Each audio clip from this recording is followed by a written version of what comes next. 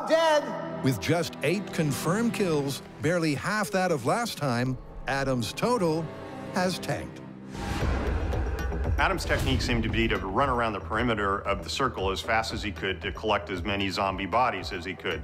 But he's having to put a lot of effort into getting it going, and it actually takes a lot more time. From above, it looked like an iris that was closing on Adam, and when it got small enough, he was done for. The new technique has clearly slowed Adam down. But the key question remains.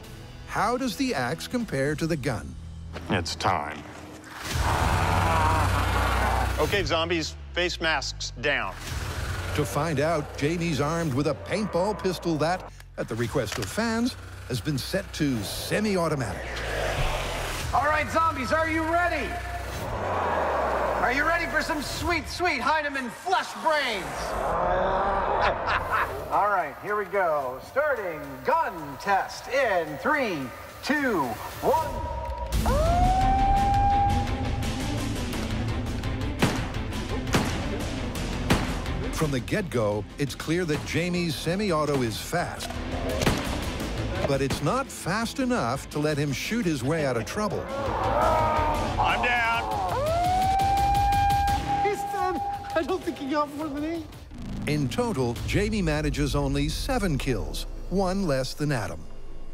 One of my favorite things about this show, one of the most scientific things that we do, is we take feedback after episodes have aired and we go back and retest things. I love that. Fans did not like my axe technique, so we rejiggered it, made my axe much more realistic to swing, and as expected, that radically reduced the number of zombies that I could kill. But I thought that Jamie was gonna mop the floor with me with his use of his new semi-auto paintball pistol. And yet, he didn't improve his score at all. I am totally gobsmacked that it seems right now like axe versus gun, it's axe. Oh, yeah. Yep, despite the slowdown, the axe is ahead by a head. But there's way more to come for our armchair army. I'm ready. But only after some retail therapy. And we are pretty much done. 5 checkout stands, each with working cash registers and indicator lights. 5,000 separate food items arrayed on over 750 feet of shelving, every single one with its own label.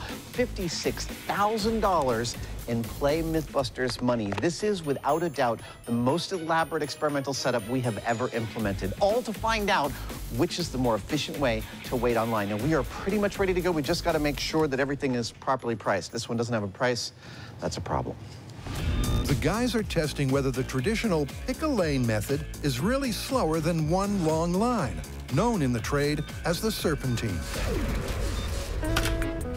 And with their 5,000 products all priced, their elaborate plan is ready to be revealed.